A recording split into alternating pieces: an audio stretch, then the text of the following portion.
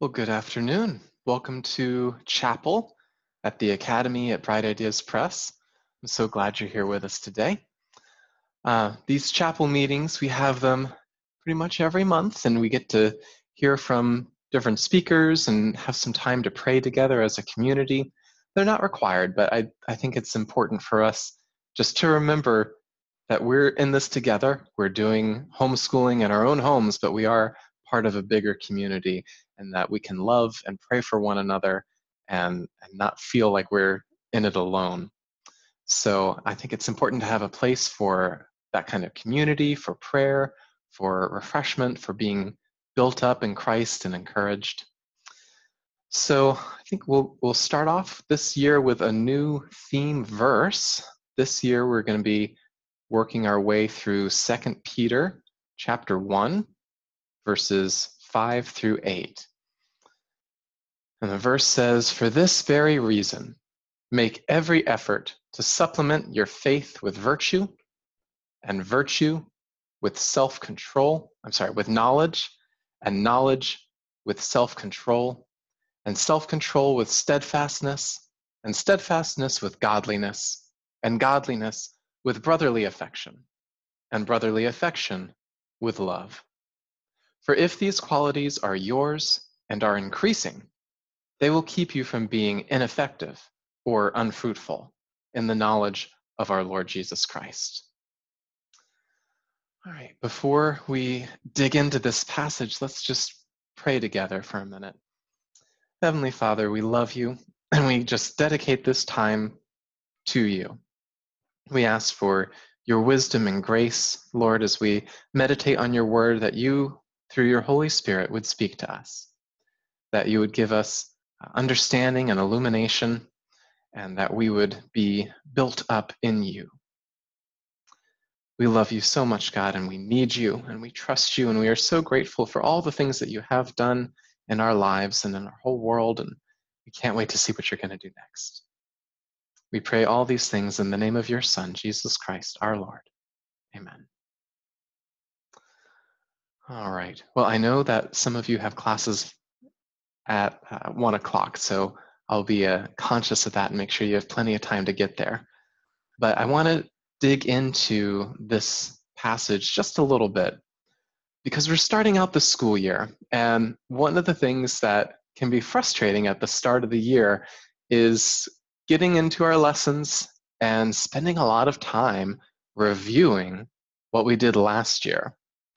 I remember as a student in college, one of the first things that we would always do is spend oftentimes our whole first day of class or a whole first week of class just going over the syllabus and not even getting into the interesting part of the lessons. It was all prep or all review, and sometimes that was really frustrating. And as we're getting into the school year, we're just starting off, I want to encourage you that this can be a milestone year for you. This can be a year of remarkable growth and learning, but that doesn't happen automatically. That doesn't happen on its own. If it's going to be your best year yet, you're going to have to remember some things. You're going to have to remember and keep in mind your past, your present, and your future. Why do I say this? Well, think about your past for a second, and think about your past in light of this verse.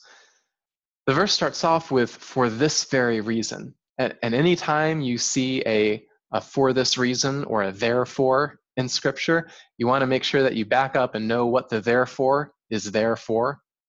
And in this case, the "therefore," the "for this very reason," is talking about a couple of verses prior, where Peter says that his, meaning God's, divine power has granted to us all things that pertain to life and godliness, through the knowledge of him who called us to his own glory and excellence, by which he has granted to us his precious and very great promises, so that through them you may become partakers of the divine nature, having escaped from the corruption that is in the world because of sinful desire. For this very reason, make every effort to supplement your faith. So this very reason is the history of redemption that God has orchestrated. The fact that God has planned and prepared all of history. The fact that God had you in mind even from before the foundation of the world. That your soul was written in his book and chiseled on his hands before you even knew it. That should give us pause to stop and think, why has God done all this? And what does he want me to do with all of this?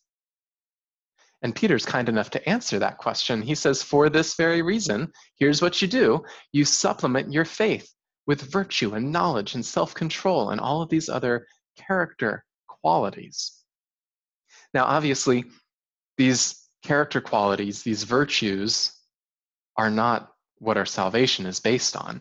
That salvation is by grace through faith.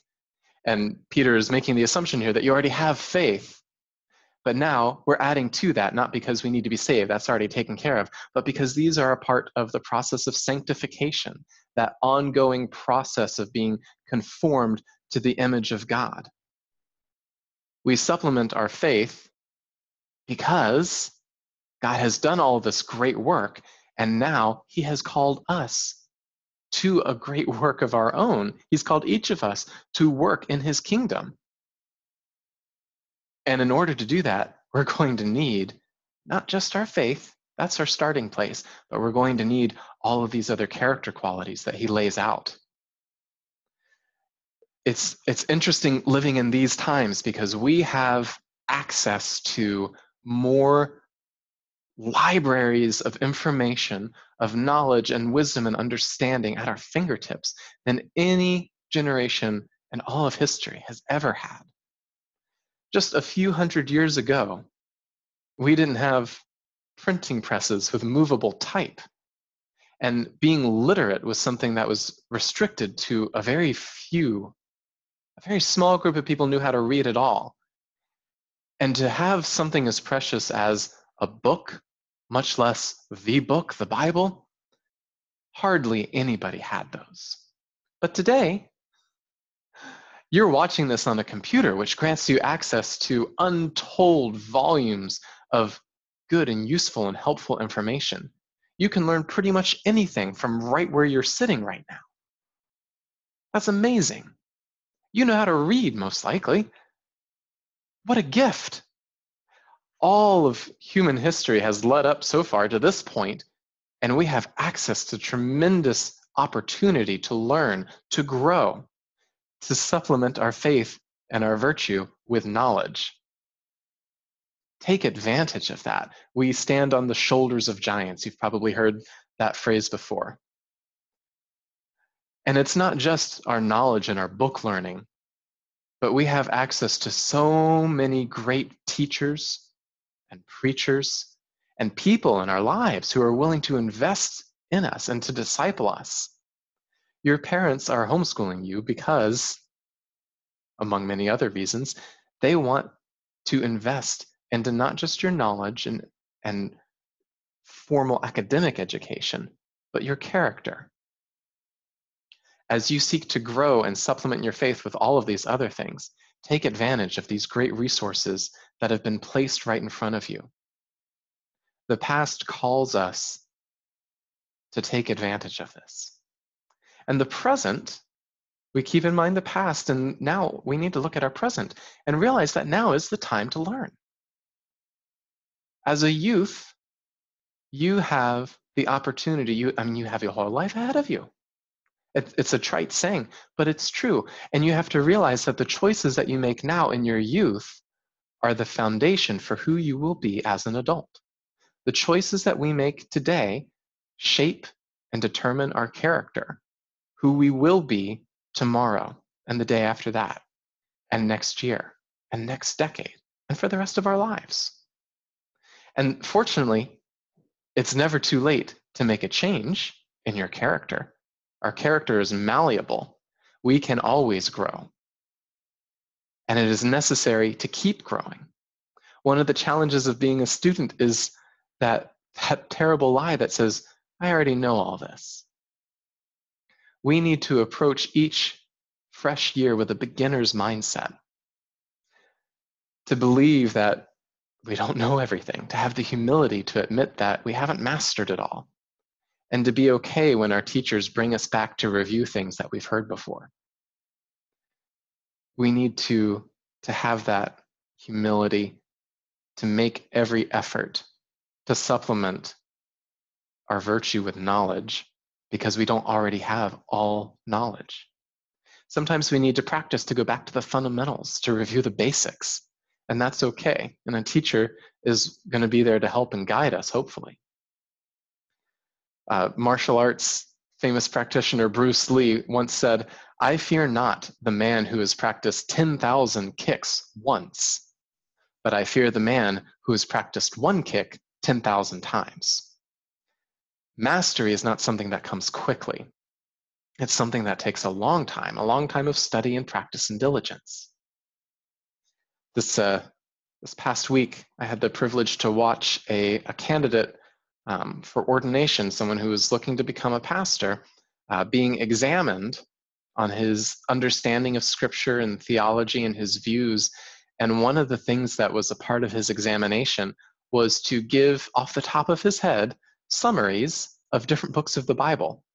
And he was asked to give summaries of, not just summaries, but detailed outlines of Genesis and Romans, and to give brief synopses of other books of the Bible.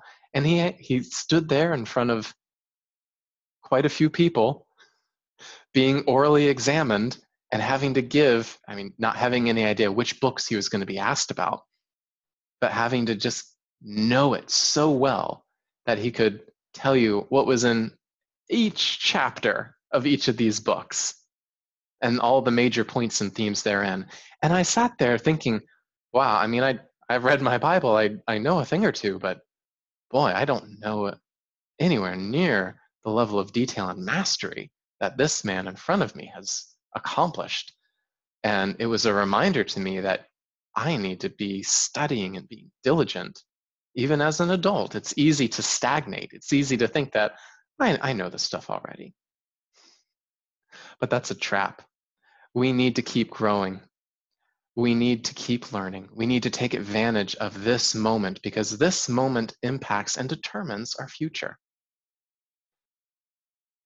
There's a really important phrase in the last part of this verse.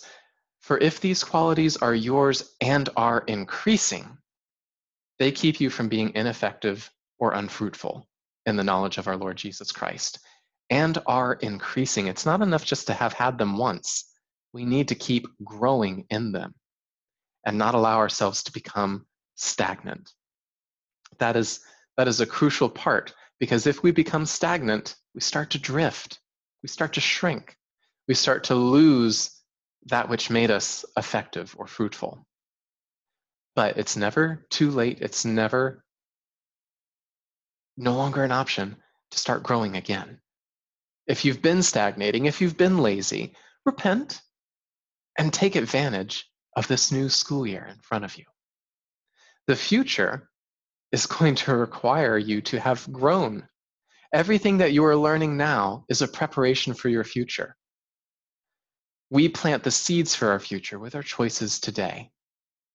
And that includes when you're studying subjects that you don't think are going to have anything to do with your life in the future. When you're in Algebra 2 and you are fumbling through quadratic equations and you think to yourself, I'm never going to use this.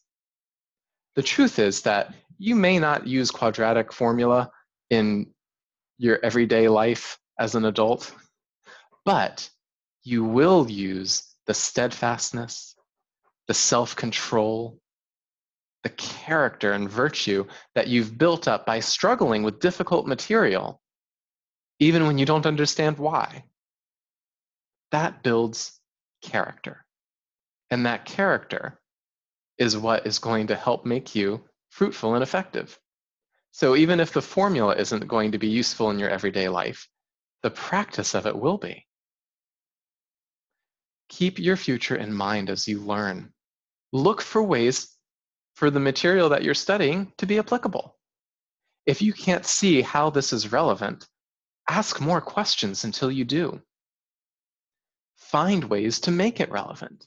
If you can't understand why we would study this, that means you need to keep asking more questions until you do understand it. Growing takes effort. For this very reason, make every effort to supplement your faith. It doesn't come naturally. It doesn't always come easily. Some of us who are academically inclined, it may feel like it comes easily, but if it's coming so easily and we're not actually working at it, there's a good chance that it's not going to be that useful for us because we're not spending the time and effort to really learn the material. If you learn it just well enough to pass the test, that's not an investment in your future. Study and struggle and effort and working hard at material is what is going to make a positive difference and impact. You learn more when you struggle than when things come easily. So don't be afraid of the struggle. Don't be afraid when things get difficult. Don't get discouraged when you have a hard time mastering something. Be encouraged because you know that that struggle is what is going to produce the most valuable and the most lasting learning. Keep your past in mind. Realize all the things that have gone into preparing you for this moment. Think about the present. Think about the choices that you're making. Think about the options that are in front of you and how to make good choices. Realize last year, 25% of American adults admitted to not reading a single book in the whole year. Instead, they spent the time that formerly used to regularly be spent on reading, watching TV, playing video games. Not necessarily bad activities in and of themselves, but when our choices, especially when they're consistently choosing comfort and pleasure and leisure over growth and study, what does that do to our character? Who is that going to make us become if we follow that trajectory for the next year or the next decade? Think about the choices that you're making every day and how you really want to spend your time in your life. And think about them in light of the future that God is calling you to. What is God calling you to do? What do you need to know? What do you need to learn how to do? The skills, the experiences that you're going to need to fulfill your calling. Make your education about preparing yourself for God's calling, not just academically, but spiritually, in your mind, in your heart, and your body, making yourself ready for whatever God calls you to do. If these qualities are yours and are increasing, they keep you from being ineffective or unfruitful in the knowledge of our Lord Jesus Christ. Let's pray. Heavenly Father, we lift up our lives to you. We lift up this new school year to you. And we ask that you would help us to make the most of the great gifts that you have given us. The gifts of our time, the gift of resources that you have laid out in front of us and our families, and access to tools and information and experiences. Lord, help us to be good stewards and to give you a return on your investment in us. We love you, God, and we're grateful for the opportunities to be a part of something bigger than ourselves, to be a part of your kingdom, to be ambassadors for you, and to see your kingdom spread to the ends of the earth, including our own hearts. We love you, God, and we pray all these things in your holy name. Amen. Thank you guys for being here. We'll see you next month.